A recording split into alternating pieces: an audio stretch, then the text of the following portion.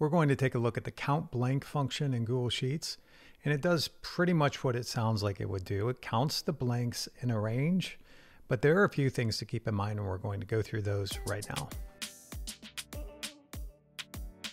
We'll start with a simple example, and you can get a copy of this spreadsheet to follow along if you want.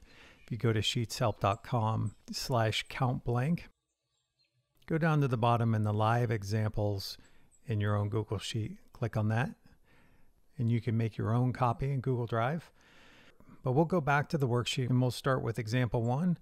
We're going to see how many blank values are in A4 through A6. So we'll start typing the name of the function. In Google Sheets, once you type enough, we'll guess that you're using COUNTBLANK, so we'll click on that. And then it wants the values or the range of values. So we will just use our mouse and select A4 through A6, and I'll close it off and hit enter, and it says 1.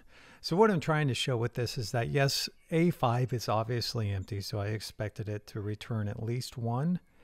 But also if you have the number 0 in any of your cells, that's different than a blank cell. So that's still a numerical value. That's not going to count as a 0.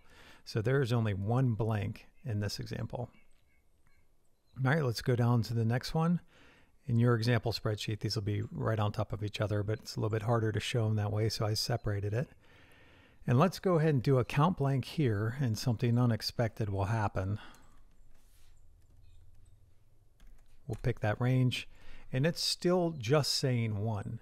So when you look at this, there's nothing that you can see in A36, and there's nothing that you can see in A37, but there's such a thing as invisible characters, and the most common one is a space.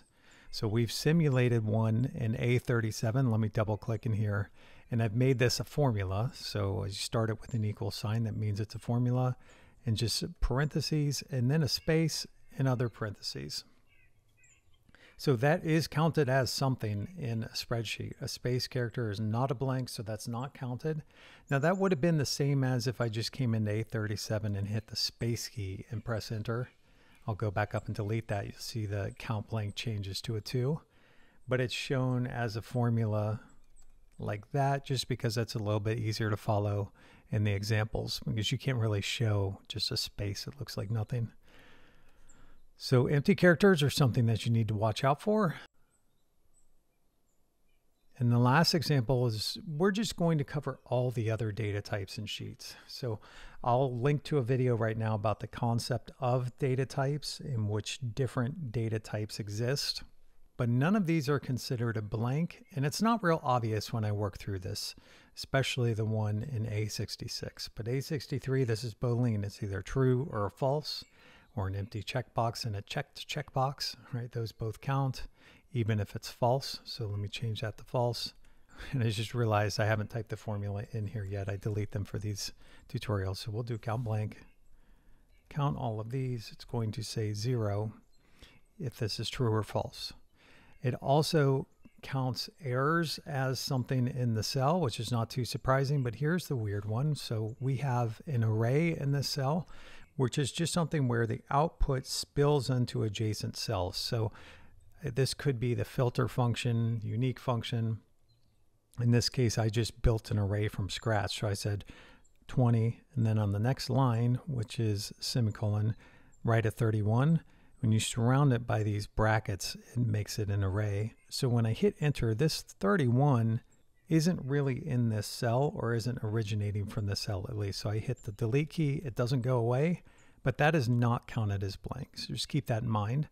And then I insert an image. So I went to insert image and just picked one and put that in the cell so you could see it, not blank, and a spark line. So this is a pretty good illustration of how strict the COUNTBLANK function is, and it really only counts something if there's absolutely nothing in the cell.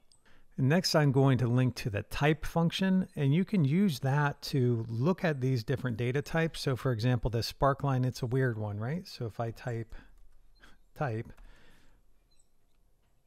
and I point it at A68, it returns a 128. Find out what that means in this next video. Thanks for watching.